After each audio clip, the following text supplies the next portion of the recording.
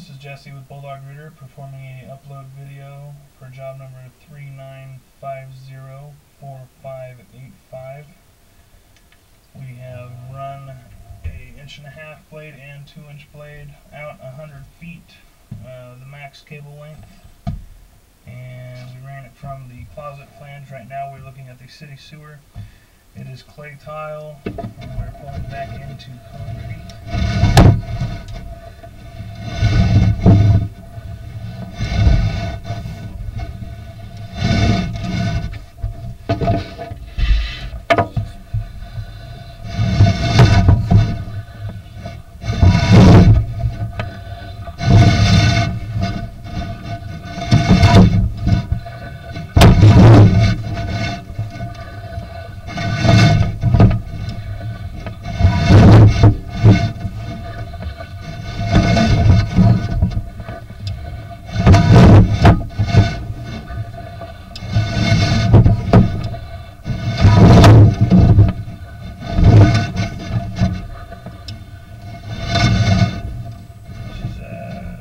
Iron turn.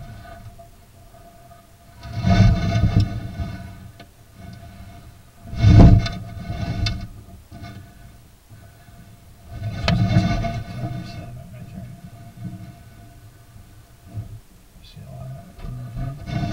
Looks like gravel and dirt. There's the concrete to Orangeburg transition. I think that's none of this stuff's gonna flush out unless there's solids behind it. Just running water, it pretty much slurries up and then settles back down. So the more water you run right now is going to be beneficial for you.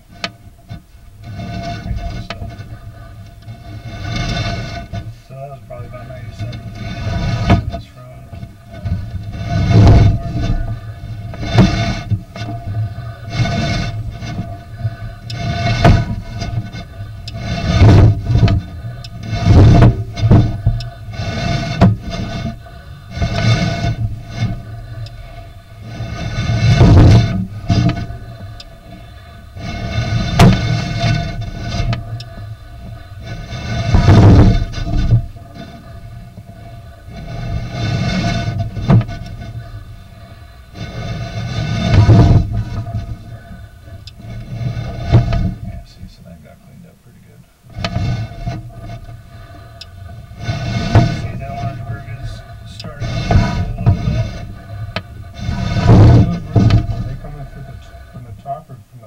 the top. You see this water here?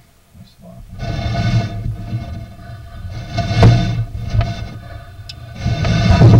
So that's the top? Yep. You get to see it's kind of off shape there. I do see that.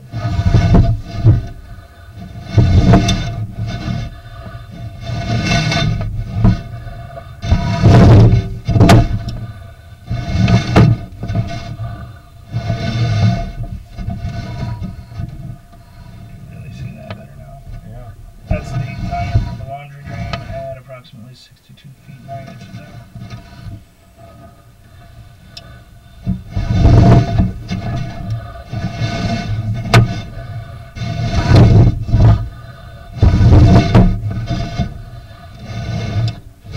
This section of the pipe is starting to oval pretty badly here. It's probably about as good as it can get in terms of cleaning.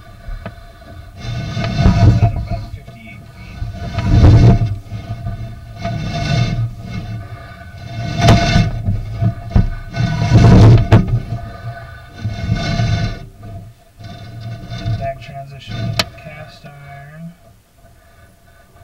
and then where they took this, that's the bottom of the pipe. That's one of those pockets I was telling you about can happen there. So that's a pretty good sized pocket on the bottom at about 48 feet, 48.2 feet. So what will happen here is more water will continue to get underneath these layers and continue to make it deeper and deeper. And then toilet paper, when it's flushed, as you can imagine, those aren't smooth edges.